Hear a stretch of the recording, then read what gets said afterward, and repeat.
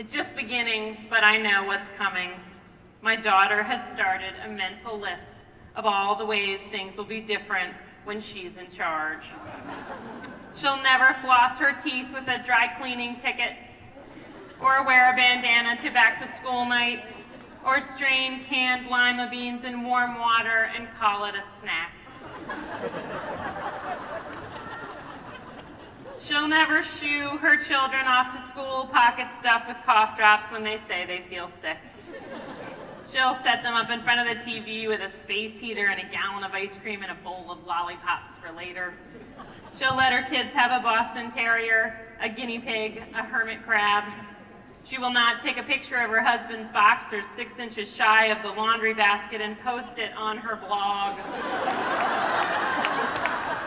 He's the most put-out husband in California. Her eyes will not be crinkled and creased. She'll let her hair go gray. Her boobs will not be so long. She'll live her life as her mother's model opposite, just as I had planned.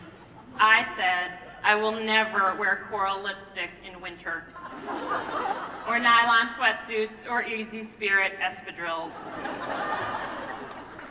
I will not pull up to strangers in the grocery store parking lot and ask them what gas mileage they get because I'm thinking about trading in my Oldsmobile wagon. Oh, but I see that's a Japanese car and we only buy American, so.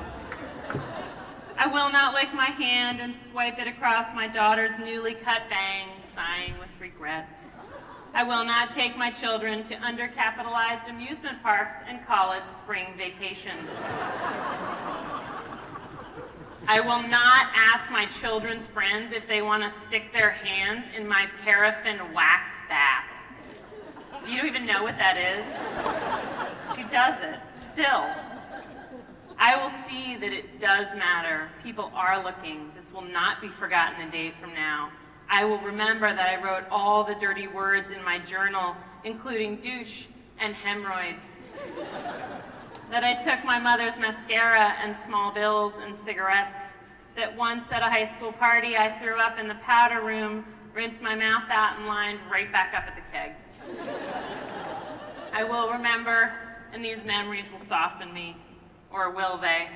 Here I am, in my mother's shoes, though not her jeans, trimming my girls' hair while they sleep, berating them for telling the very same lies I told, horrifying them by chatting with the bus driver or singing while driving carpool. And I ask you, are my Dansko clogs so much better than espadrilles? I did not become a cool, interesting woman who has children. I became a mother who is barring the door against adolescence, which is coming to take my kids away to Teen Island, where they'll put on war paint and teach each other guerrilla tactics.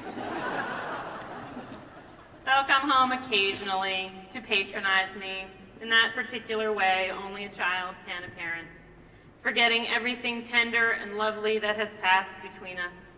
Every bath and birthday party and board book, every victory over diaper rash or the common cold or fifth's disease. All the moments I know by heart will be lost to them. I'll write them a letter, necessarily incomplete, to tell them what it is to be their mother. I will write it for all of us who accept but deplore that your life as our child will not stop passing. It will take 13,000 words to explain why, when it comes right down to it, you have our heart in your hands, and our every night's sleep depends on your happiness, and how, when we fail you, we wonder, what if I am exactly the wrong person to be raising this child? But if we can only hang around long enough to see you with your own children, there's rest to be found. Because then you will finally see what parenthood is. Heinous. Mundane. Divine. And finally, you will know how much you have been loved. Thank you so much.